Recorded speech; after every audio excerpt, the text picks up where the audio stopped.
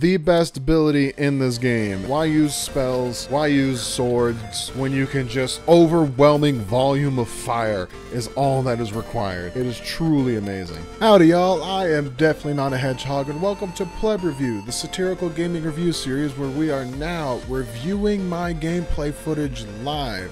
This way I can provide active commentary and ramp up my production while also making things a little bit easier on my side. So yeah, you'll see less memes and less fancy editing. However, I still plan to keep this as engaging as I possibly can and just fall back on my glowing personality. So what we have here once again is Diablo 4, and you may have noticed my character from the previous episode still remains where she was. So what have I been doing this time? Well, as you can see here, I had a bit of a coming to Jesus moment where I realized the Druid class wasn't going to work. And my problems that I had with this game, with the gameplay in particular, may have stemmed directly from just incorrectly making the wrong character choice. And so I, through some internet browsing, discovered that the rogue class is like one of the most underused classes, but is also somehow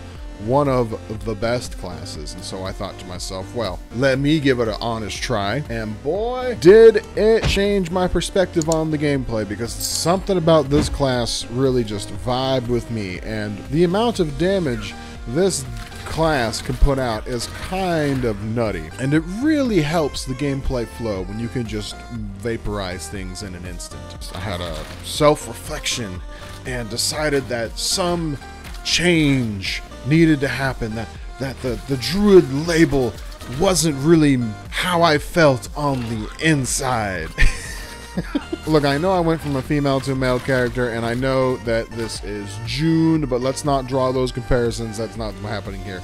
I did some class-affirming changes, not gender-affirming changes. One other thing I changed is freaking obvious now in comparison was last time I had a crazy green screen set up right behind me, and I had an overlay, my screen recording on top of the green screen, and it was really an impressive workaround to something that totally didn't even need to be a problem, because screen duplication thing is just built into Windows. So instead of having 3 monitors, 1, 2, and then 3, I have 1, 2, and then 1 again, and it's just so much easier than using a green screen. So what is directly in front of me is what you guys can see right there. So here we are. Here's a good example of why the rogue class is just freaking absurd. I have an ability that makes me shoot out a whole bunch of arrows at once. It's like a freaking machine gun, okay? I don't know how it works. This is a fantasy universe. We don't ask those kind of questions. All that matters is he can shoot out 5, oh, that's not 5, 5 arrows over the course of like a single second. And one of the sub-trees of this ability is whenever a enemy has a vulnerable status, which is, you can see right here, is the purple. All that means is they're taking 20% more damage for a short amount of time. Well, that status can also have secondary abilities bounce off of it. And one of those for this is when they are vulnerable, you basically get a discount to your resource. So you see this big purple orb right here? That's my character resource. Every time I'm casting my machine gun arrow ability, it's supposed to be draining that resource. However, since I can make the enemy vulnerable with my basic attack, every 3 hits applies the vulnerable status, I get a discount on that secondary ability, and I actually gain resource back in addition to like utilizing it. So I think I gain about 70% or 60% of it while I'm also utilizing it, which means you can just have like this crazy onslaught. And that boss there that gave me such a hard time in the previous episode with the Druid class, it just eradicated in seconds. I barely had to move, I barely had to heal. I don't even have that many abilities to my name, and I just vaporized her very quickly, and it was very satisfying, honestly, especially in retrospect. So I'm doing some fooling around here. Let me find some real fun. What were we doing here? Oh, we're chasing Lilith. We killed Nerel's mother. Yes. We defeated Nerel's mother. It was such a breeze because any person, any enemy I come across, I just shoot a burst of 5 arrows at them and their health bars just completely disappear. And because I can make them vulnerable at a moment's notice, I can, oh, here we go. Here's my skill tree. Oh, yeah, so I can even double down here in a second. Hold on. So now I get a second imbuement. Imbuement. Wow, that's a hard word to say. So this gives me a slight buff to my weapons. And this one does like extra shadow damage. What is a shadow damage? Are we playing Yu-Gi-Oh now? Well, this imbuement.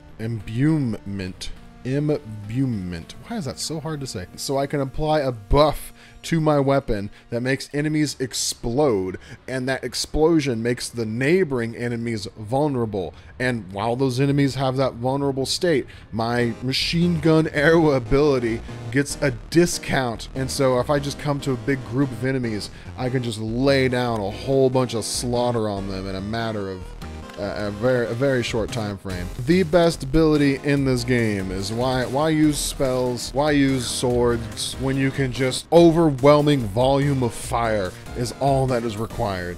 It is truly amazing. Here's the flesh monster boss. This guy didn't give me he wasn't very difficult with the druid, I will say, but man, was it even more trivial with the rogue. I keep wanting to call it a ranger. This class is inspired from a book series called The Ranger's Apprentice. So I'm a highly deadly bow using individual by the name of Holt. And anyone who's read Ranger's Apprentice will recognize that name immediately. I'm currently on like book number 4, and so it inspired me to make a character on an actual theme from another. I know this is exactly what I did with the druid, isn't it? I made a character theming it based off of another franchise.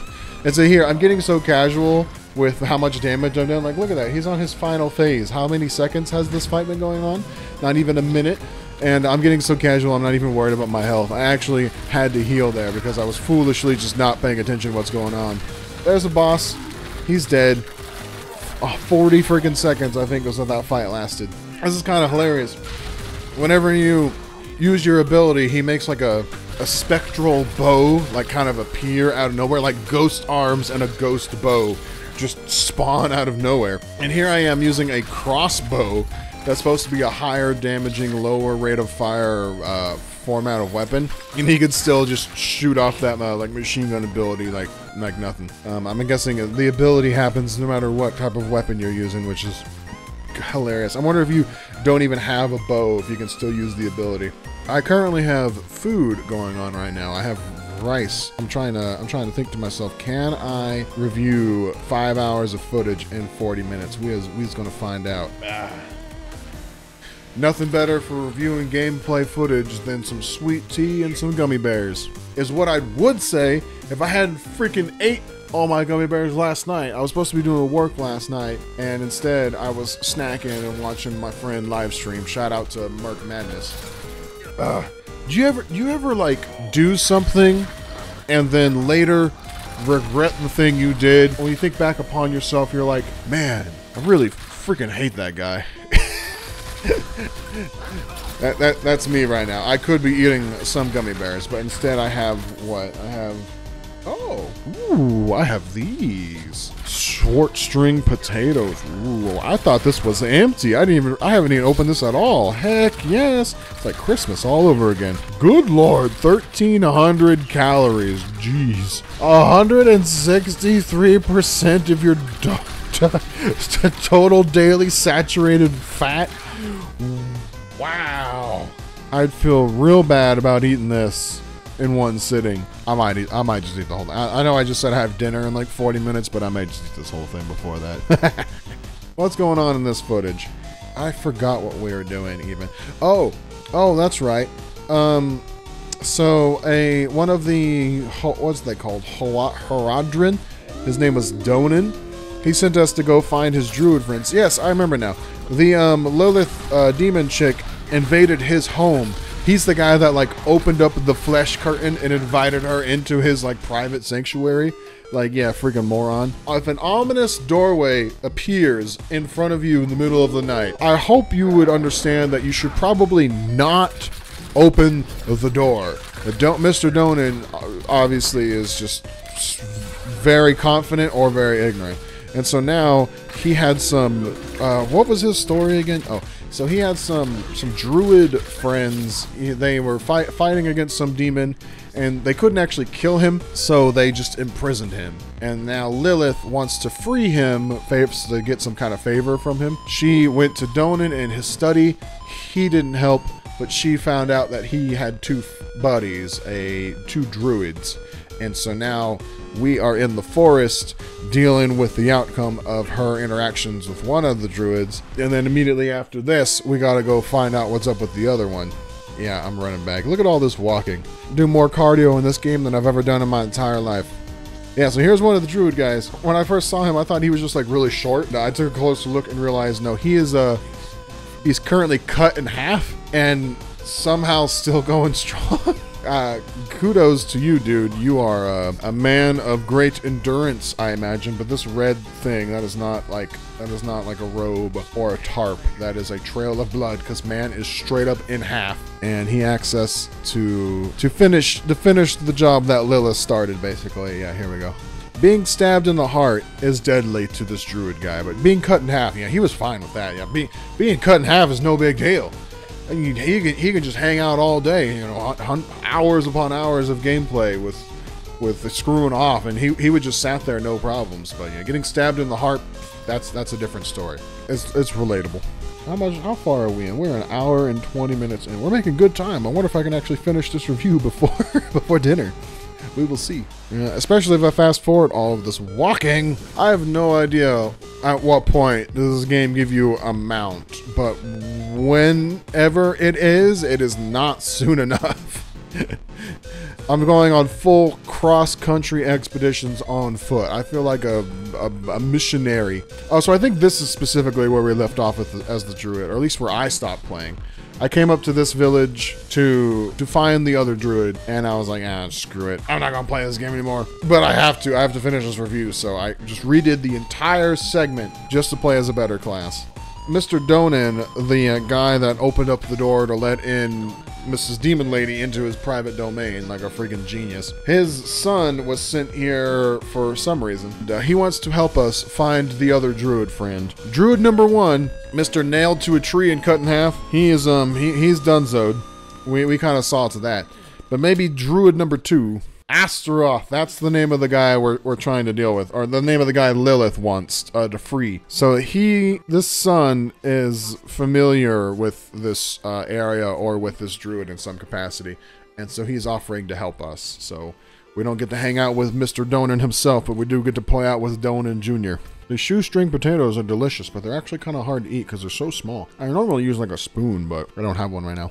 These guys have like the coolest armor so far I've seen. Like they're just supposed to be in this game. I mean, they're supposed to be just normal like security guards, basically, or just normal, I don't know, knights or soldiers. I'm not sure what their role is in society, but man, do I ever love their armor. They got enormous shoulder pads. I used to be a big fan of, like, from a distance, I was a big and casual fan of World of Warcraft. Like, I couldn't be a proper fan because I couldn't play that game, but I could look at things like on the internet and stuff. But actually playing the game, that was too much. With my internet back in the day, our dial-up, in the early World of Warcraft days, it was real big on shoulder pads, and so I just have a deep appreciation for enormous shouldered armor, even though it's the most impractical thing in the world, apparently.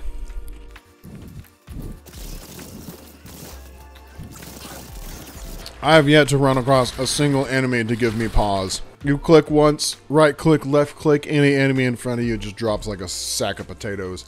So my biggest problem with Diablo 4, it seems, was not that the day-to-day gameplay was overly repetitive. I mean, don't get me wrong, it's highly repetitive. But it felt grossly repetitive with that god-awful druid class. So Mr. Donan Jr. here knows some type of druid stuff, and we're trying to get to something. I don't know if it's the actual female druid we're looking for, or like her house. Yeah, look at that. Enemy spawns in, left click, right click, done. Regular hits or critical hits, doesn't matter. Absolutely meaningless. And see, look, I'm level 25. I've been playing this entire secondary or second class playthrough on World Tier 1. And my good friend Black Licorice in the comic section of my previous upload told me I need to give the World Tier more credit, and he is probably right. From what I've seen... hold on, I gotta scratch something. Very satisfying. From what I've seen of the later gameplay footage, the world tier thing actually does come into effect a little bit more purposely. It feels kind of ridiculous at the beginning of the game, but yeah, at the very end stages, the very late game, it does seem to serve a pretty substantial purpose. So you know, I'll give it credit when I get to that point, if I make it to that point. I may find something else to play before I even get to that. How much time do I screw around in menus? The answer is too much. Here we have a prime example of the rogue's power. See, I come across a big group of, what are these, zombies, basically. I put on my weapon buff that makes enemies explode. Those exploding enemies make their neighbors have the vulnerable status, and then my freaking arrow machine gun ability basically uses like no resource. Well, I'll say little to no resource. It's like 9 instead of 14 or something. And even here, I'm just wandering into dudes, not even concerned, because I know anyone that comes up on me, yeah, they hit real hard.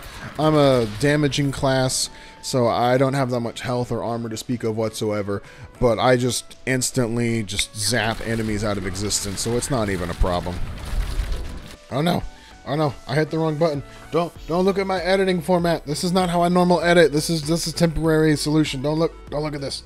Okay, I fixed it. Pretend you didn't see that. There is no man under the curtain. You did not see my editing setup. That is not what it normally looks like, I promise. What button am I looking for? Oh, there it is. Here, finally, we're finally done. So this is like the Druid's favorite hangout spot, I'm guessing.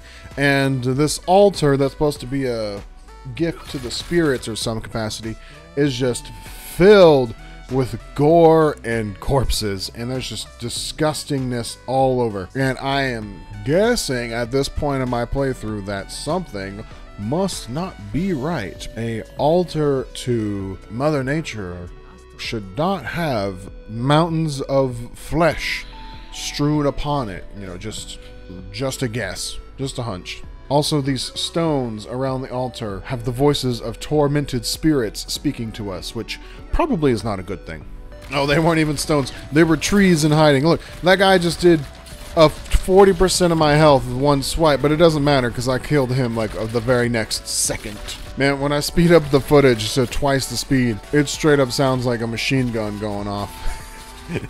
That's probably what I'm gonna have like in the title of this video, or like the thumbnail, is just this my character like holding some kind of like automatic rifle, because that's just basically my gameplay experience in a nutshell. Not that I'm complaining or anything. It may seem repetitive, but that's just Diablo, but it's still satisfying.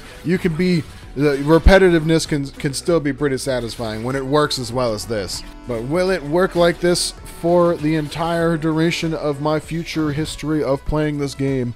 That's yet to be determined. Look at this tomb, just covered in blood and guts.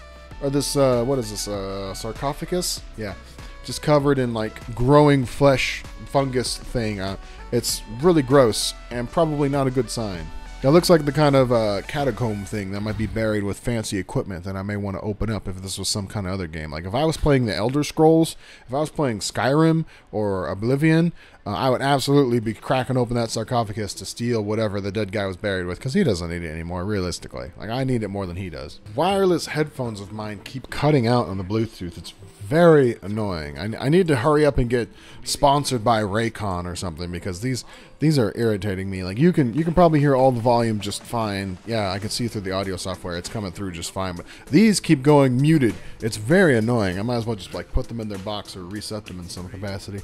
Why are you paused? Put these back in, see if they want to cooperate. If there's a Raycon representative on the other side of that webcam there, hit me up. You can sponsor me for a whole year. I know my videos don't get that many views, but I will gladly represent some Raycon earbuds just because I like free stuff. What's happening now? Oh, so we're pursuing the female druid friend of Mr. Donan, and we have stumbled across a hermit of some sort living with his daughter. This little girl is amazing. I don't know how old she's supposed to be. You ask her like how she's doing, and she's like I got food, and I got weapons. That is enough for me. And this girl's like 9 years old. What a boss. Playing as arranged combat primarily has its benefit of, you know, keeping away from your enemy as you actually remove them from existence. Becomes quite annoying when you engage in other enemies that also have ranged attacks. Like, oh, dang it. They're using my own strategy against me. You're going to stand over there and attack me. That's what I've been doing this whole time. How freaking dare you? And so the most annoying enemy I've faced so far is these ghost dudes, because they have bows as well. I can't just be a safe distance away from my target, because the target will absolutely just shoot at me. Look at that, I almost freaking died. These are just normal dudes. This isn't some boss fight. I'm on the way to the boss. And these guys are absolutely wrecking me by doing the one tactic I was not prepared to deal with, which is them standing over there while they shoot me. While we are dealing with these wretched souls, these skeletons, these spirits and stuff, there's this voice in the background of the druid lady who I think we are trying to rescue, or we're just trying to find her and kind of see what's up. We're getting attacked by spirits, and the druid chick is having a conversation, a one-sided conversation with us. Like there's no signs of Lilith. It's kind of suspicious. Something about this game just really makes me want to hang out in menus the entire time. I don't know what it's about. Oh, this part's pretty cool. So we finally found her. This is the druid chick we've been chasing this whole time. The music we've been hearing in the background, like from the video game, apparently has just been her this entire time. She's just been on this mountain with her harp thing, her own little performance for the entire like county to hear against their will. And so we go to her and like, hey, do you know, lady, that the dead are rising and killing your neighbors? And she's like, yes, I am aware. And then we're like, oh dang, are you in on this? And she's like, yes. There's very little arguing. There's some genuine honesty going on here that I can't help but appreciate. We accuse her, you're working with the enemy? And she's like, yeah. Her philosophy seems a little flawed. She wants to create a traumatizing situation for the people, like all the people. The ones that survive, they will be physically and mentally ready to deal with the problem that is coming. Because I guess Lilith's whole thing is she was like a demon from hell, but they're not on speaking terms anymore, her and her demon buddies. And hell is coming back. And Lilith, in her own screwed way, is trying to prepare for that. And she has convinced our druid lady friend here that she must prepare the people for the invasion of hell by starting her own invasion of corpses, so that the corpses and the zombies and the spirits and stuff will just kill everybody who's not strong enough, and the strong people that remain will be ready for when hell invades. And it's just like, if there's a big war coming, war has more elements to it than like warriors. I know that's like shocking to some people. You need food, you need supplies, you need blacksmiths. These warriors need like families to keep them motivated to remember what they're fighting for. If you kill off all of the bakers and all of the smiths and like all of the families, and maybe like a whole bunch of warriors will be 1,000 warrior, like really strong warriors will remain, maybe, possibly, but like they will not be ready to handle an invasion. There's a lot more that goes into it than just being a good fighter and having good fighters around you. Like, so this hermit lady that lives in the forest, I don't feel like she's getting a grasp on the bigger picture here. Causing a big zombie uprising before a literal invasion from hell is not as beneficiary as she has convinced herself. My people have forgotten what it took to defeat Astaroth. They must learn again. Like, okay, the demon thing that you guys dealt with was a huge problem, right? But that was one guy causing a ruckus. According to Lilith, who is the daughter of one of the primevals, or lesser, is it lesser or primevals? I forgot what. It's primevals. Yeah, she's the daughter. There's 3 big demons. She's the daughter of one of them. According to her, which seems like a pretty solid source for information on this kind of subject, literal hell will be here momentarily. The Astaroth was a big guy, he was a big bad guy, and I'm sure you, Donan, and the other druid I'm forgetting the name of had a real tough time dealing with him. But this is something completely different, and going on your own little zombie apocalypse spirit rampage, haunted spirit rampage and nonsense is probably not going to help in the long run. I'm glad. I felt no remorse about taking out this druid chick, because the first guy helped Lilith. What was his reasoning? The first guy that was nailed to a tree, he helped Lilith because she promised that she would help him, and it turns out that she wasn't as helpful as he thought, and then she cut him in half. And he was really remorseful, and he was like apologizing to us, and he regretted his decision. Dealing with him was pretty sad. You know, we had to finish him off because he was forever going to be nailed to that tree, I guess. But this chick, this druid chick we just got done with, I was like super satisfied to just wipe her off the face of the earth, because she is just she's not nice. I got no remorse for wiping her out, friggin' causing a zombie apocalypse, almost getting this 9-year-old girl killed by some spirits just because you thought the people weren't strong enough. Like, killing people is not a good way of preparing the people to be killed. As moral of the story, basically. So we kill Druid Lady, and now we're back talking to Yornan, or Donan Jr. And he says something: heroism and sacrifice are often intertwined in the course of fate. Killing that Druid chick wasn't a sacrifice. She was a freaking... she just had it coming. Oh my god. Like, Lilith is the bad guy, okay? Like, we have to stop her, right? But because we don't agree with Lilith, I don't agree with Lilith, but I can at least understand where she's coming from. But that Druid chick, no, she was just an idiot. There was no heroic sacrifice. She was just dumb and had it coming. You know, don't use that motivating quote to describe that druid chick. I got no hard feelings about wiping her out. Like, at least Lilith's intentions make sense, and her plan, or her intentions are clear, and her plan so far makes some kind of sense. That druid chick was just a whole bunch of nonsense. She had it coming. So we're making our way back to Donan's castle, and where we once saw bustling people and a whole bunch of guards, we now find demons or goat men. I think these are goat men. Yeah, Blood Clan Goatman, okay. And a whole bunch of corpses. Like, oh, this is not how we left it. You know that saying, leave a place like better than you found it? Well, this place is much worse since we left it. Don't know if it's our fault. It's not our fault, but very unfortunate. Look, I'm level, not even level 30 yet, and I'm decked out in all this yellow quality gear, which I'm guessing in this game is like second best or maybe third best. This game does not pull any punches with providing you loot, and I certainly appreciate that. And things are starting to slow down a bit. I'm not killing these enemies as fast as I used to, but still way faster than that friggin' druid class. I'm doing way more damage than she could ever possibly imagine. But I am running out of resource, this purple stuff. I am running out of it during fights more regularly, and I have to pace myself. If I remember correctly from this playthrough, I actually struggle at one point. We will see that momentarily. Stay tuned. There is a big struggle coming up that's very entertaining. I'm excited to rewatch that. Oh yeah, so here is me reviewing my my abilities to just kind of give you. Let me give you a brief rundown of like how absurd I am. Like, the rogue class is not just strong, okay? It is absurd. So I have my basic ability, just fire arrows like normal. Every third shot makes the enemy vulnerable, which just means that's like a debuff that makes them take 20% more damage, you know, which is fine.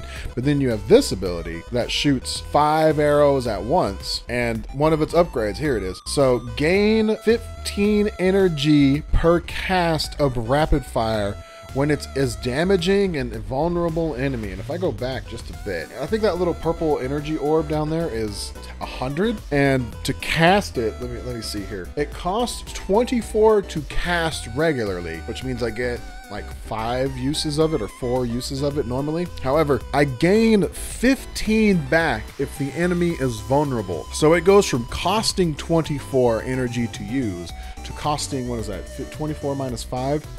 9? Yeah, 9.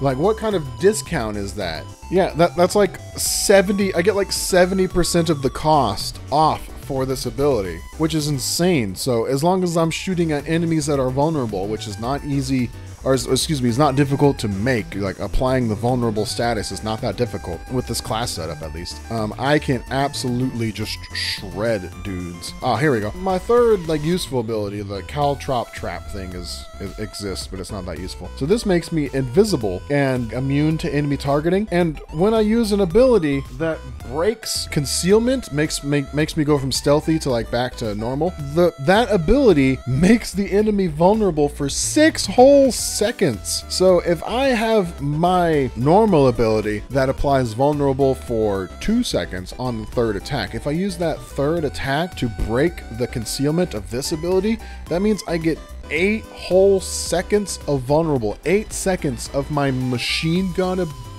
arrow ability, rapid fire, 8 seconds of it being discounted like 70% of the resource it's supposed to cost, which it takes my damage from just crazy high damage to just absurd levels of DPS, and I can absolutely melt anything if I do the right setup. Of course, I have to actually pay attention to what I'm doing, but if I do, then I can absolutely just eviscerate any enemy. And I'm making a crucial mistake here. If you're playing a rogue class, do not do what I'm doing. I have taken off my ranged abilities and I am making a close range class because I kind of want to mix things up a bit, and I do this for all of 20 minutes, I think. And then immediately go right back to my rapid fire ability, because this, if I remember correctly, this was not the best choice because this kind of sucks. It's very flashy, it's kind of fun, but the damage is just not there compared to my my machine gun arrow build. Maybe there's some utility to it, especially with the abundance of like poison you can actually cause on enemies. There's probably some utility or synergy with other things that I just don't know about or I'm not thinking about, but the raw damage, not there. So it doesn't, ooh, excuse me, doesn't vibe, doesn't sync, doesn't stroke my goat, if you know what I mean. Man, I go this whole dungeon with this close range ability. Ah, we found him, Mr. Donan. So this guy's son was the gentleman we were just hanging out to go deal with the Druid. So now we come back to his castle and all of his dudes are done. There is like nobody left alive except for him, which is kind of suspicious, huh? Lilith and that beast. Yeah, so Lilith has a friend now, and they ravaged this entire populace of guards, but left Donan alive. Now, why would Lilith, if she really didn't like this guy, why would she leave him alive? Maybe there's some ulterior motive. So now he is telling me that the what's his name? Astroth, the demon that Lilith is after, he's buried underneath the castle. Like, they couldn't kill him, they trapped him in a magical stone and then hid the stone underneath this freaking castle building. And what Donan has been doing ever since vanquishing this demon has just been keeping an eye on this castle of his for however many, like 20 years or however it's been. And apparently, remember Anarius, Mr. Angel guy from the previous episode that was kind of a D-bag? He actually assisted with some type of ward or spell to keep the demon Astroth under wraps. And I was surprised to hear this. Like, from what I could tell, Mr. Anarius, the big old angel dude, was not really interested in helping us humans. He kind of actually hates us. But dealing with the demon he saw as something that he would intervene somewhat, you know, gracious be unto him. Mr. Anarius, bless this castle. Like, wow, dude actually does stuff from time to time. Good on him, I guess. He's not being super helpful with our current problem. He was willing to help Donan out, which is cool. Yeah, but us who are actively campaigning against Mr. Anarius's ex-demon wife, yeah, he's just like, screw off. Not gonna worry about it. Man needs to get his priorities straight. Actually, calling him a man is probably not doing us enough justice. So this is unfortunate. Mr. Donan is not sure where his son has run off to. And here we're running through some catacombs of some kind, and we come across his son's bodyguard's corpse and his son's weapon that I guess is special to him. So that's not a good sign. Let's see where this leads. Ah, so this big pile of rubble is where that soul stone of the demon is supposed to be, and here we have a cutscene starter about to show us something. I wonder if the destroyed soul stone deal and this Lilith blood mark have anything to do with each other. We're about to find out in this cutscene. Oh, look at that. That's real cool. I love glowy things that have movement in them. It's one of my favorite designs in video games. Is if it glows, you know, like a lightsaber, cool, whatever. You know, we got neon LED things like that in real life. But if it glows and has moving, wavy elements, just a whole nother level. If I could get some type of armor that did that, that would do that, I absolutely would. Oh, here's Lilith again. I feel like we haven't seen her in a minute. So she's talking to the demon guy in the crystal, because apparently it just acts like a cell phone, I guess. And she's saying if he helps her with something, we're not sure yet, she will release him from his prison. And she now has Donan's son. He looks super young in this cutscene. I didn't actually appreciate this at the time. Ooh. So that looks pretty painful, but I'm guessing the way you unlock a soul stone is by using the soul of a recently alive person. So, oh, let me go back. So there was something really cool that I missed. So in this cutscene, there's some great symbolism here. There's some foreshadowing. See that in the background? I thought that was Astroth. No, that's like some dog we get to play with in a little bit. He's not even that big of a deal. But here we are. Look, so she's looking at the son of Donan and approaching him with this intimidating soul stone. And look at this. You see this shadow? That is not Lilith's shadow, and that is not Yoren's shadow. That is the shadow of Astaroth. Like, talk about literal foreshadowing. That is the shadow of the demon that poor Yoren here is about to get turned into. That is amazing. I'm just now realizing. And see, look. That's like a normal human shadow, and if we go back, demon shadow. It goes from demon shadow, Astaroth, to normal human shadow. That is amazing. Some developer was really having a good time when they were making this cutscene. So now we see this cutscene and we tell Donan that his son has been stabbed with a soul stone, and apparently he knows what this means. Shaky breathing. Yeah, he's not having a good time, Mr. Donan. Very unfortunate. There is still time. You have to trust me. There seems to be a lot of denial in the Diablo universe. Like Neyrelle, when her mom died and she found the first necromancy spell book that she stumbled across, she was like, we can revive my mother and everything will be fine. And then we talk to Donan and tell him that his son has been stabbed with a soul stone containing a really bad demon dude. And Donan's like, there's still time. Everything will be fine. You have to trust me. And it's just like, dude, I know this is traumatizing information, but he didn't see the cutscene. He didn't see the vision. He didn't see that his son was stabbed in the head. I don't know if it's just blatant optimism, blind optimism, or if this guy is already in some serious denial. And we are back. Unbeknownst to the viewer, I have been gone for 3 hours. I did this in the last video, except that was a whole nother day had passed. This time it's just a couple hours. But on the question of can I review 5.5 hours of footage in 40 minutes, the answer is nope. A resounding no. Oh, my headphones aren't working. Oh, I forgot to turn on Bluetooth. Oh no, this is embarrassing. There we go. My headset or my earphones are working, and I actually widescreened it like I'm supposed to. Now, what were we doing? Oh. So, Donan here, looking for his son. Last time we saw him, he was getting stabbed in the head by this chick. Very cool scene transition right there.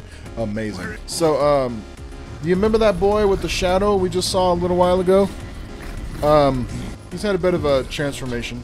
Until his tears became fire. Wept until his tears became fire.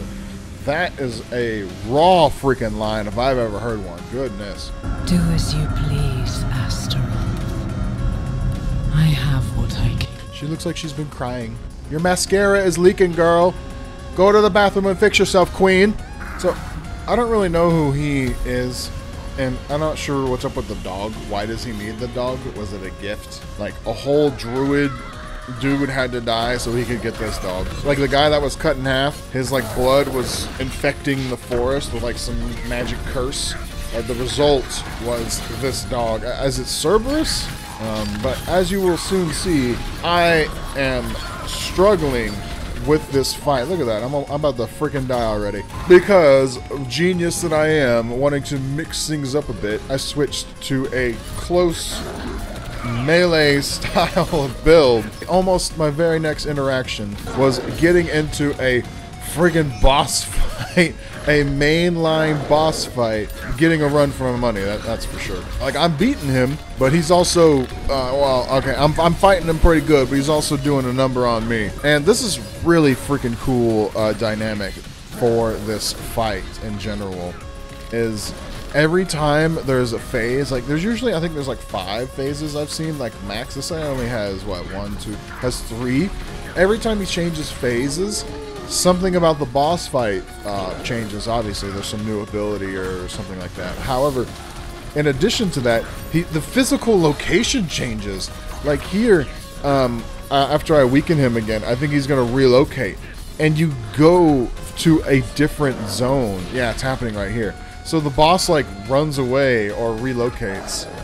And I just think it's really cool that you have to chase after him. I'm not sure what he's doing besides setting all of these poor people on fire. It's really neat to kind of change things up. Wow, these people are like on mega fire. That, like, in the world of Diablo, do they not teach stop, drop, and roll? Oh, and he starts summoning wolf companions. See, like, remember that boss fight against that chick guarding the necromancy book where she just ran in circles the entire time, and I was super annoyed by it? She had damaging things in the arena, but other than that, like, she wasn't much of a threat, and her damaging nonsense was easy to avoid, and it was annoying as a druid. It went quickly as a ranged rogue. But here, ranged or close combat, I don't think it would have mattered, because there are a absorbent amount of damaging elements, and he is occasionally summoning in little minions to attack you separately. And with the scenery change for the different zones, for the different phases, like, this boss fight so far has been one of the strongest for me personally. I still got a ways to go in the game, but mechanically and thematically, this has got to be one of my more favorite boss fights, especially now. Look, that demon dog's not just dead, he's in like tattered pieces. So he removes the soul stone. I guess the demon's spirit gets put back into the stone when he does this. I'm not exactly sure what the dynamic is. The sun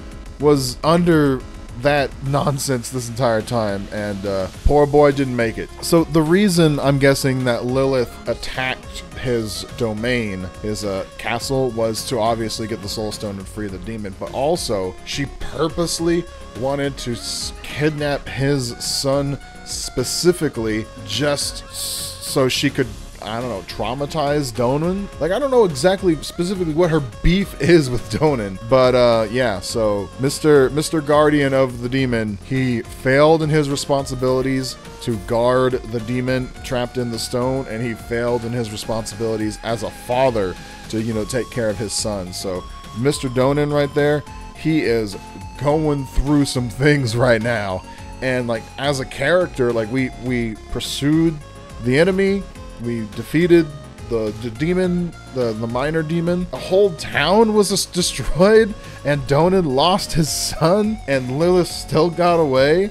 So it really feels like as much work as we're putting in, it just isn't quite enough. And like, it took this many hours into the game for the story to really start having an impact as a player, having this dynamic of like, we are trying our best, and it just is not good enough, at least so far. And it's something that not enough games are willing to do. Like, this game is willing to make me, as a player, not feel good enough. And from a story perspective, it's very humbling. And many games are too afraid to do that. And so this is a good direction so far we're going in. And as you can see here, I am promptly switching right back to that ranger, like, machine gun thing I had going on with my bow and arrow, because the sword and dagger nonsense was not doing it for me. So after that boss fight, especially after that boss fight, I am going right back to my old ways. I was also inspired by the fact that Astaroth and his 5-headed dog gifted me a new crossbow, which was very nice. So Mr. Lorath here is giving some A+ narration. And I had actually almost forgotten about this dude. He is the, what are they called?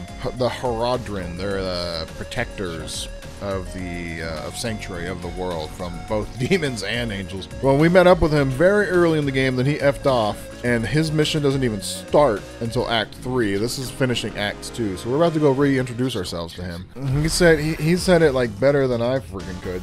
Everything has happened exactly as Lilith wanted. We just danced to her music. Yeah, it really feels like, so far in Diablo 4, we have gone through several dungeons, several boss fights, several cutscenes, and we, as the heroes, are not winning at all. We are getting our butts handed to us. We needed to stop chasing her phantoms. And can you guess what we do in Act 3? We go about chasing phantoms again. At least we get to kill the phantom this time. Well, actually, I don't remember how it goes. We're about to find out once I review this freaking footage. Back on my bow shenanigans. No more stabbies, no more daggers. We shooting medieval machine guns here. I feel like many enemies I am coming across are taking significantly longer to take out.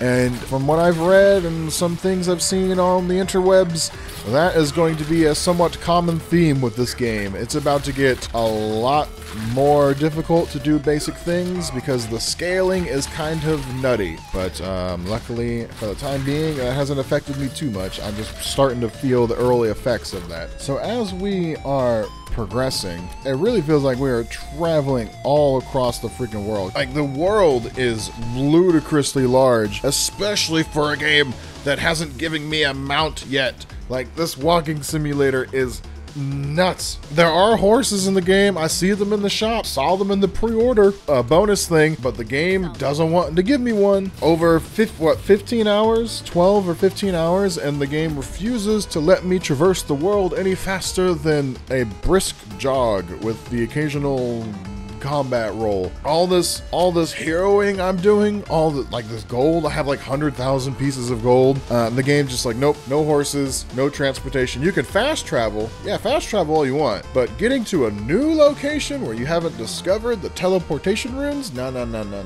You have to earn that. By earning that, we mean walk. You gonna freaking walk for it. I put more steps in this friggin' game than I've ever done in my entire life, and it's only been like 12 hours. The first thing I go into any town is to visit all the market people. Oh, look, here we are. Here we go. Friggin' look at this. See this? Shop, mission, access, limited to mission completion. Can I start that mission, please? Who do I go to? Who needs talking to? Can I bribe somebody? Can I start this mission anytime soon? Because I would love the horse. I bet the horse is gonna be slow as heck anyways. Like, it's not even gonna make that much of a difference. Man, that sounds like something they would do. Oh, so Mr. Haradrim, Mr. Protector of humans and the world, he is doing the real boss energy right here of literally sleeping in a pile of mud. He drinks like an ox. Dude is out like a light. It really feels like just like a huge inspiration for me, because I would love to just be passed out drunk right now. Instead, I'm making YouTube content. At least I am making a video that will be put on YouTube. Whether or not it is content, that is up to you. So please, if you are watching this far in the video, like and comment the video. However long this is, if you're watching this far, you might as well, right? You've already committed. So the great hero, the great man that is protecting the world, or in the organization that's supposed to protect the world, he came here, he got some little information, and then just gave up and got super drunk and passed out in a goat's pen. And we have been doing a lot, Mr. Lorath. We Hand me that bottle. He has to give you his alcoholic beverage. It's the first thing he does when he wakes up. I was attacked by vast quantities of alcohol. I need to save that line. Save that, use it later. So we've killed several demons, met Lilith face to face at least like twice now, I think. And Mr. Lorath here has just gotten himself drunk after finding out like one piece of information that the human that is assisting Lilith and her nonsense is one of his people. And that information was so shocking that instead of being motivated to immediately respond to this information and do something about it, he decided to get drunk and share his bed with a goat. Like I said, very relatable. The game gives you two different missions simultaneously. See, you're given a letter basically saying that we know where the traitorous co-worker went, but we also have not heard from a local monastery that Lorath was sending letters to. So he was doing more than drinking. He sent off 1 or 2 letters to a local monastery. Is a monastery is like a church, I'm guessing? I'm not sure what the significance of a monastery is in Diablo, other than it acts like a library from what I can tell. And there's monks there. He's been sending letters there. He's not getting responses, and so he asks us to go investigate. Now, the thing that I find interesting is it very clearly seems like you were supposed to go to the monastery first and then go meet up with Lorath to go investigate his traitorous co-worker. But you're provided both missions simultaneously, which makes me think you could do meeting up with Lorath first and then go to the monastery, which seems super backwards, especially once you understand especially once you discover what's going on here. Okay, so he's not like a co-worker. That's not entirely accurate. The traitor that is helping the demon lady is Lorath's direct apprentice, which is, from an emotional standbeat, I can understand how finding out the guy you were mentoring for however many years or decades even flipped the script and is now working for the enemy. That could be pretty traumatizing, so maybe we'll cut Lorath some slack for sharing his bed with some goats. Now here, my god, the dungeons in this game. This has got to be the biggest freaking church in all of fantasy history. There are so many rooms and so many levels. I know video game has got to be a video game, right? Game's got a game, but my god. And it's not like I'm facing crazy challenges.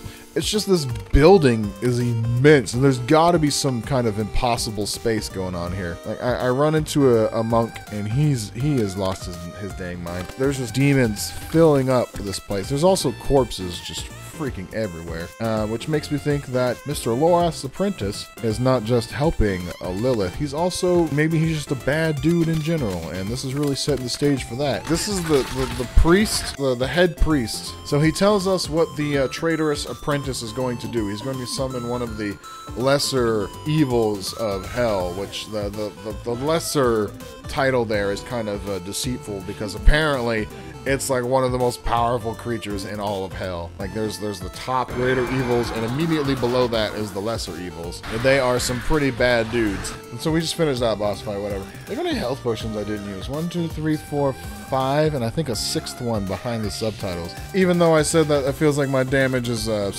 waning just a bit. Like this machine gun build is just ravenous on any enemy I come across, especially a singular enemy. So what? I killed him, or his spirit. He killed himself. I killed his spirit that spawned, his ghostly spirit that spawned immediately afterwards. Yeah. So now we're meeting up with Lorath again. And so look, we tell him what happened. We tell him we went to the monastery. It was jacked up by his apprentice, and he's summoning a lesser evil. So why was there even an option to come here first? It makes no sense. I guess, freedom to the player and all that, but giving some sense of direction is like not a crime. Don't be afraid to hold the player's hand from time to time. And what are we doing here again? I forgot who we're looking for. Oh, we're meeting a hermit. Oh, we're supposed to meet a hermit. Elias. I've been calling him the apprentice. He has an actual name. His name is Elias. And in the very first cutscene of the game, I talked about a dude that had like a piercing in his freaking foreheads. He was like all pale white skinned. Yeah, that's the traitorous apprentice. And I'm wondering, did he adopt that look before this happened? Because he was a very no, you're not supposed to judge books by their covers, I guess, but he was a very, very like troubled looking individual in that cutscene, and he has always been like that. Like, not to be judgy on people's appearance, but maybe there was a bit of writing on the wall, and we find out later that Lorath had an opportunity to actually put an end to Elias's nonsense, and he chose not to. And now look where it got us. Freaking dude can't clean up your own mess, getting drunk with goats, falling asleep in mud puddles, and we cleaned up after you. This gentleman carves magic stuff, and Elias hunted him down to employ his services. Yeah, so he manipulates this lonely dude to help him make some magic stuff for him. So, or he destroyed a monastery, killed a bunch of priests, and now he's manipulating this hermit that is real big into arts and crafts. And he's trying to get him to assist. Look at this freaking, the imagery here is amazing. It's like the candles, there's blood, there's drawings in the ground. Someone spent several hours making this just for your average Diablo player to not even paying attention to it, unless they're me and I get to review footage and look more closely. So this is the craft guy I was telling about. He has just gone completely off the rails. He has carved all of these like eulogies of Lilith, and they're all naked, by the way. They're kind of hard to see from a distance, but every single one of these statues is basically naked. So dude is obsessed with Demon Mother. Yeah, so he is working now with them because he just got easily manipulated into doing Elias's bidding to make evil magic runes, I'm guessing. And so he doesn't believe us that we're trying to find Elias with good intentions, and so he just summons... Oh, I remember what's going on. So Elias he was already summoning demons and stuff to do his bidding, and I'm guessing Mr. Hermit Craftsman here has something that can actually help facilitate that, so that's why he found him. Why he was so easy to manipulate, I do not know. Oh, here's a cool thing that the game has done before. There's 2 health bars here. The boss is split into 2 different fights. And so you kill a demon, and then you kill the guy that summoned the demon, or whatever, his facilitator in some capacity. Look at this. Look how many health potions I just don't need. I'm just doing so much damage. These boss fights are over so quickly. It's meaningless. I feel so powerful right now. I guarantee my rogue class is going to have some type of modification done to it by the developers. And when that happens, I will be very sad, because I am just running through this game no problem. Look at this guy. This demon is like got some crazy quads going on here and some glutes. This demon does not miss leg day, and he does his squats. So he's given us a brief history lesson on why the lesser evils are so bad. They're literally the embodiment of pure evil. Like elaboration is not super needed. It's appreciated, but it's not really needed. It's not hard to discern that these are bad dudes. And this is an interesting turn. Like it really felt like we hit a bit of a dead end there about what to do next. But apparently this demon is super special, and it needs to eat constantly. I guess like physically. It's not like some consuming souls. No, it physically needs to consume things constantly. Like it's never satiated. It has to consume and eat flesh. So the way to figure out what we do next is to do a bit of an autopsy and literally start ripping the guts out of this demon we just killed to find information about what to do next. Because apparently the guy we're hunting is holed up in a luxury palace, and we find like a medallion of some kind for some heraldry. And I just think it's hilarious that we take this demon to this village to do like this autopsy. This is like a hut. This is just some dude's like storage shed. And when this is over, everyone just leaves and the demon stays there. And I'm wondering if you come back later. I haven't tried this yet. I think I'll try this next time I play. Like look, I run back inside, it's still there. They didn't get rid of it. So like somebody's storage shed just has a whole dead demon in it that's just gonna sit there until it gets cleaned up, I guess, by whoever owns the hut. I need to do that. I need to come back. I will absolutely go back there and see if the demon is still there, because if it is, that's just freaking hilarious. Imagine you were just like, you're minding your own business, and some dude that works for the Secret Service essentially comes up to you and is like, hey, we need to borrow your shack for a little bit. And you're like, okay, fine, I'm not really using it at the moment. And then you come back at the end of the workday, and there's like a 12-foot tall creature from hell with his guts just strewn all over your floor. And I guess they just expect you to clean it up. It's your problem now. You offered to help, and this is your punishment. Okay, so this one actually kind of annoyed me a bit. So we come to this town, and Elias, the evil, or the traitor, is completely taken over the entire city. If they have conquered a whole city, would that not raise alarm bells for the neighbors? This is a very large establishment, and Elias and some goons that he employed have taken over the entire thing and are like slaughtering everybody. Like maybe the time frame is just like a really small window of things that have transpired, but even if this is like a neighboring nation that nobody cares about, like some outside source would want to get involved a town getting blown up by a whole demon is one thing, but a city being essentially conquered, like that's a pretty significant turn of events. And now just the three of us, we little three stooges are going to deal with this ourselves. Basically, like sending a letter asking for backup. That's too much. The Lorath, he may be a member of the Haradrim, but he has no authority to request official government aid. So the only course of action is for us to go into this conquered city and solve the problem ourselves. I just got done praising this game for bringing down the player a peg and making you feel like you're just not good enough. And now immediately afterwards, we are infiltrating a conquered city and rescuing a person like single-handedly. It seems a little much is all I'm saying, but like the idea that we have to rescue a woman that knows something about a secret passage. This town has been taken over by like cannibals, so criminal cannibals, a whole army of cannibals apparently, and a demon here or there, a couple demons, and there's a single woman who has been taken prisoner and is being held hostage with all of her limbs attached and, you know, pretty much in good health. Let me just get right up to that point. Yeah, we go through the city, we go through the dungeons, we go to like the jail cells, and look, here she is. She is surrounded by corpses, and you're fine. How exactly did you survive? Were you already in prison? Because a relatively young female surrounded in a city full of criminals, cannibalistic criminals. How exactly are you just being held as a prisoner? I think you would be a pretty prime target, and how convenient for us that you are one of a handful of survivors in a whole city of people, and you also happen to know about secret passages into the main palace. It's not unrealistic, but it is just grossly convenient. That's the term I'll use. So we fight our way in, we fight our way out single-handedly, and then we reunite her with, I don't know, are these like sisters? I forgot. Are they just really good neighbors? I forgot what their relationship is. Look, Oyum here, the girl we just rescued, is like appreciating her female companion about like waiting for her, putting her lives in danger. She was sitting here on this like cliffside watching us put ourselves in danger. She told us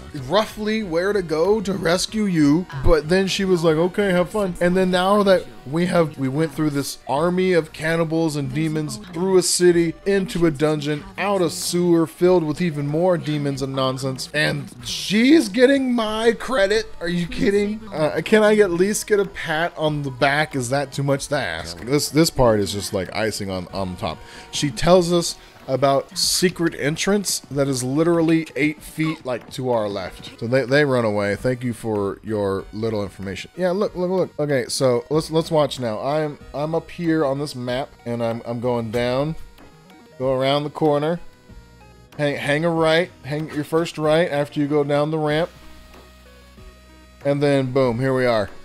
Secret friggin' tunnel. It was like we could have found this by accident. I didn't have to infiltrate this whole freaking city to rescue this ungrateful chick. I could have just wandered around, like I could have like wandered off to go use the restroom and like found this freaking place. Or maybe Lorath and one of his drunken supers would have stumbled across it on accident. Like there's no demons or cannibals here, but if you thought you were getting off easy because this is a secret entrance, no, the game's like, pow, spiders. At least, I will admit, at least it does get to the point relatively quickly. Like, we sneak in through some back door, and then we're immediately in the palace. So that's nice. Not wasting any time there. And where was there's like a cutscene here. Where did it go? Oh, come on. Why are you mad? Ah, okay. So before we sneak into the palace, we stumble across the big guy. So these are minions of Lilith, and he is the leader of the cannibals that have taken over the city. And this just puts a smile on my face. So you can tell that their alliance is kind of not the strongest. As just the slightest hint of annoyance, the dude gets absolutely smacked and just folds. Like, that was one heck of a hit, and the dude is immense. So it would make sense, and this translates to the actual fight, because spoilers, that big guy, that big bad broody dude, is somebody we will be engaging in fisticuffs with. And if this is my recent memory is doing me any justice, that fight was rough. Okay.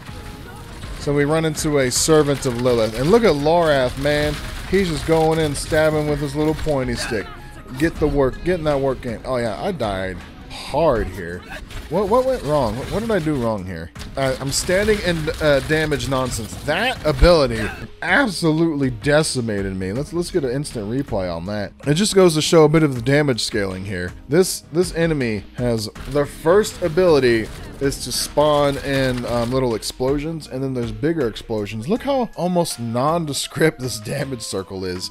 If you're just focusing on where you're clicking and maybe looking at your ability bar, this little red circle, it doesn't get, look, it actually fades when the damage is about to happen. It doesn't get brighter, it doesn't flash, it fades away when the damage is about to happen. It's real easy to overlook if you're me anyways. And then as soon as it fades away just a bit, boom, she teleported, hit me, and my health is all gone. Look, you can't even see a sliver. I'm less than 1% health. And then the very next like low damage ability is just I kind of walked into it too. I'm a freaking idiot. Just goes to show you that if you don't pay attention, the game will put you in your place. Take out judgment. What happens next? Okay. We find the royal, so this is the royal courtroom. All of this stuff on the ground, that's not demons, that's not our blood, that is the leadership of this town, of this city, excuse me. Yeah, they have seen better days. That is, their lineage, it's safe to say, is cut short just a bit. An archive of the forbidden,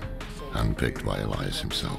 Apparently he's been here for a bit. He takes over this entire city and he holds up in this room and he's doing research. Like, how long has he been here? How long have we been fooling around? Because it seems like it was weeks at the very least from the story beat. But as far as gameplay goes, like maybe a couple days. From what appears in the story, it seems like it must have been a very long time, weeks and or months. Which if we've been losing this fight for that long against Lilith, it doesn't feel like we're on the winning side of this fight. If Elias, the traitor, can just hang out in a conquered city for an extended period of time just to do personal, like, recreational research on demon summoning. Elias is hiding out in a like some evil place, and the only way to access that evil place is to get blessed by one of the prime evils. So he is summoning a lesser evil in a not fun place, and you have to, in order to enter the place, you have to be blessed by the top guys, which is super interesting for us because like we gotta follow the rules.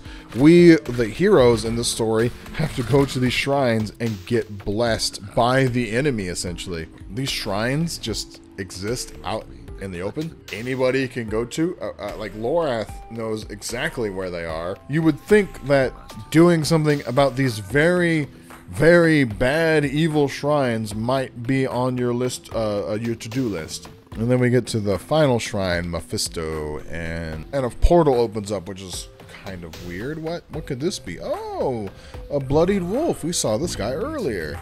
He apparently saved us in the forest at the very beginning of the game. And we put 2 and 2 together that this is one of the prime evils. This is, of all the baddies of baddies, he's one of the top 3. The mortal seeks to use the power of the primes for his own ambitions. Nobody knows their place anymore. This is hilarious. Mephisto, one of the big baddies, thinks that Elias could potentially become pretty damn annoying, even more so than like Lilith, the actual bad guy we're supposed to be dealing with. His solution to deal with this problem is to actually help us, but he puts us through this little trial first with barbarians. These barbarians have very strong lore significance that I am just not familiar with. I'm too smooth-brained to wrap my head around it. I'm sure there are very good put together lore videos out there that are better scripted than mine that will explain to you why Mephisto wants you to go and beat up a bunch of barbarians in this alternate dimension. This is hilarious. One of the previous Diablo games, I think it was Diablo 2, I think you actually fight all 3 prime evils. Like this guy. This is like one of the bosses you had to deal with in that game. And now my character's like, I wouldn't expect one of the prime evils to even concern himself with me. And Mephisto's like, well, hey, look, I've had a bad patch.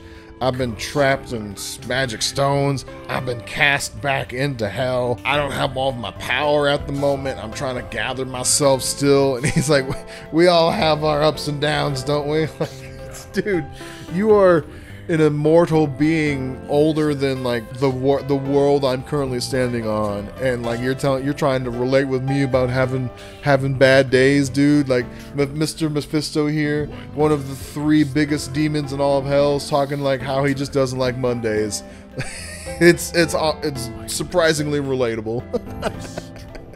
When you get blessed by a greater demon, apparently it just really freaking hurts. According to our character, getting blessed does not feel good by a demon, which I guess makes pretty big sense thematically. Oh, the Elias is in the Temple of the Prime. Oh, okay, yeah. So that's why we need the blessings of the Primes, because they have their own temple for the primeval, and so we need to get their blessing to actually enter the temple.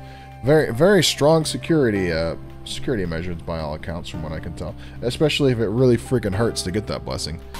The lead up to this prime temple is pretty it's pretty theatrical. Like, it's literally an evil demon worshipping place in a volcano. You don't get more like hellish symbolism than a cursed temple in a literal volcano. This temple, thank God, was a lot smaller than the monastery. And guess who is here? Oh, you can't really see him. But Mr. Big Barbarian Cannibal Dude, he's just chilling in this temple. He's drinking like blood from a skull, I think. Really on brand. This is a really insane ritual. They have this chick, I don't know who she is. I don't remember anyways. Hey Baldy, nice to see you again. This ritual involves her sacrifice in some capacity by tattooing her entire body. Ugh, that looks nuts. And they're about yawning. This is not a boring cutscene, I'm just tired. Ugh.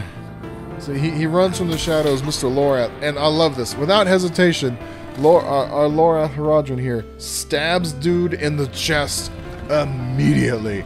His first course of action. It doesn't matter. Dude disappears almost instantly. But yeah, the ritual's over, and now this chick, she just got tattooed from head to foot and then drenched in blood. She is not having a good day right now. And of course, this guy, he's just doing his own thing. Now, here's the fight I mentioned. Gave me a run for all of my freaking money. Goodness. So this guy has 5 freaking phases. He does crazy damage, and each one of his phases, he summons freaking dudes. Oh, and a stun? He stuns you? That's just so rude.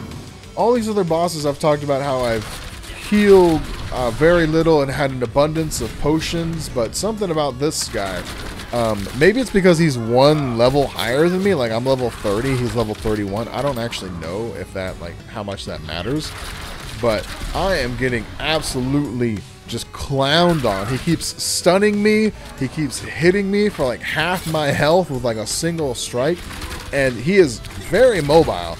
Like, he doesn't have any ranged abilities, but he moves pretty dang quick, and that charge it leads into a stun, leads into swipes. Like, dude will just make like Thanos snap my freaking health bar. I get cornered here and I think I die. So I'm in a corner. I have healing potions. I don't know why I'm not using them right now. I use my ultimate ability. I'm trying to thin out the dudes. He freaking stuns me because of course. And then he turns around and just smacks me in the back of the head. I love here that says, it tells you whenever you freaking get owned. Like, the entire server knows that you freaking died. Very, very nice. Very much appreciated. Put my defeat on blast. We're kind of whittling each other down. He's at less than half health. I am at significantly less potions. I just went from 1 to 3. I just picked up 2 more. But there's a little bit of this fight to go, and I am running out of ways to stay alive. I am on low health. I have 1 more potion. I'm healing from my second to last one, and he's at low health. I'm at low health. He just did that ability. That was a mistake. That bounce back was a mistake on my part. I'm stunned. I used my last potion. I'm gaining health. Nope, the potion's done. So we are both like pretty equivocal on current health status, and it comes down to the freaking wire. There we go. Those guys would have spawned in, they would have leaped at me, they would have killed me probably, and I would have to fight this guy again for a third time. But nope, look how physically large dude is compared to his other guys.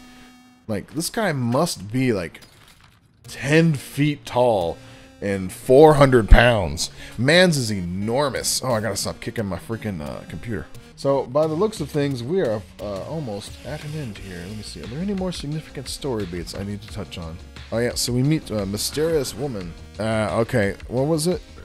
Andariel. So, she was in the summoning ritual for one of the lesser evils. And since she was like 90% of the way there, Thaisa, that's her name, since she was like 90% of the way of the ritual, apparently some kind of connection was established, so I'm guessing she will be significant in the coming story. Here's a very good point. She doesn't trust Mr. Lorath here because he's a Haradrim, but so was the guy that was just doing a demon ritual on her and giving her crazy tattoos, so a very good awareness that she would not be immediately trusting to him just because he claims to be Haradrim, because one of those guys was just about to sacrifice her.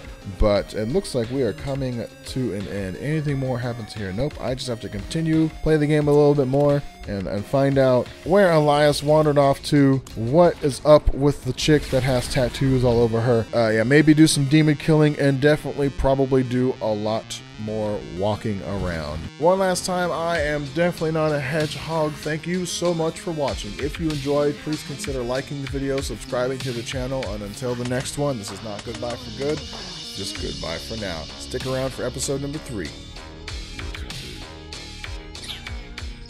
Interior crocodile alligator. I drive a mobile movie theater. You know, one person asked me in a comment once, do you edit your videos with your hat on? And the answer is maybe.